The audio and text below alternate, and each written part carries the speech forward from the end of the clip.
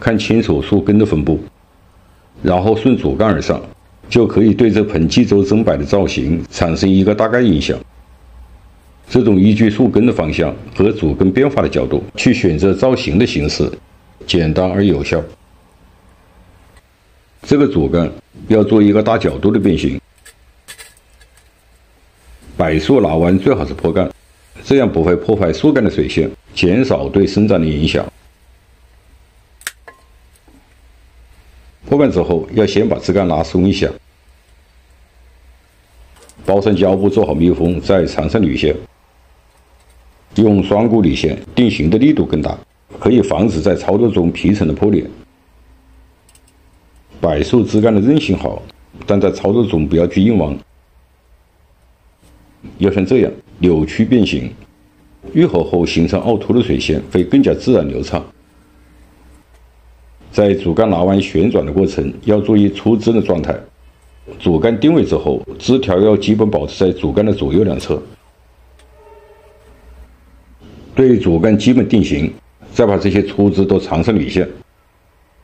要对出枝的方向有个大致的了解，长线的方向要与枝条扭动变形的方向一致。别小看这些细节，盆景造型的过程都是由这些小细节组成。像这样，长线的方向对了，定型中不伤皮层，而且容易定位。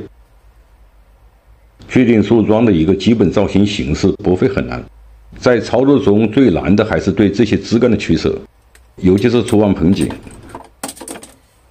对枝的取舍比较纠结，就不要急于修剪。就像这盆柏树，先剪短枝条，长短依据主干与枝条的比例确定。像这个枝比主干还长，把它剪短一半。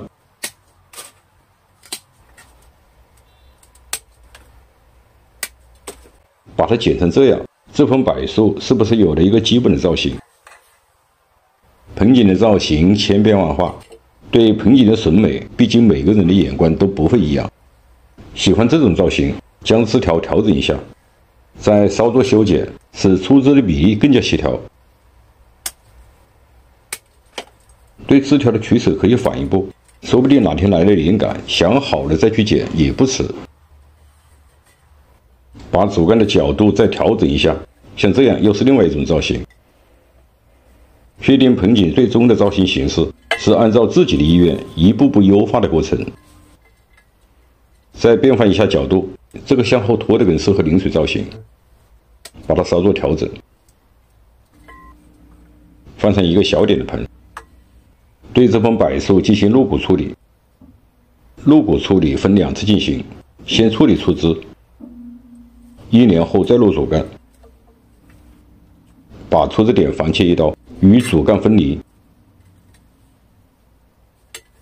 皮层加松后很容易剥离。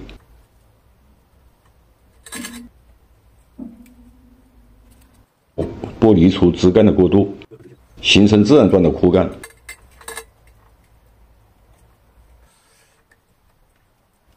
缠上铝线，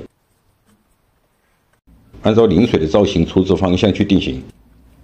枯枝在造型中同样有生命力。枯枝的表达意义就在于增强盆景的沧桑感，尤其是像柏树。加热对枯枝定型，使用中的喷枪火力要调到最小，温度过高会传导到成活的皮层。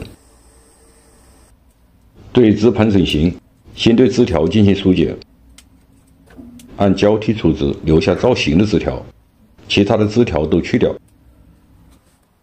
下段的针叶要把它揪掉，减少消耗，可以加快造型枝条的生长，这样也可以在左右逼出侧枝。铝线拧结后，这些枯枝就基本定位好了。按照出枝的长短比例再缩减一次。修剪完成，把它放在潮湿被阳的地方养护一段时间，恢复正常生长后，再转入散射阳光下。柏树生长慢，成型的周期长，像这盆济州真柏，制作后刚形成一个基本的轮廓，还要对它做主干的露骨和提根处理。我是山丘农茶，感谢您的收看，下期见。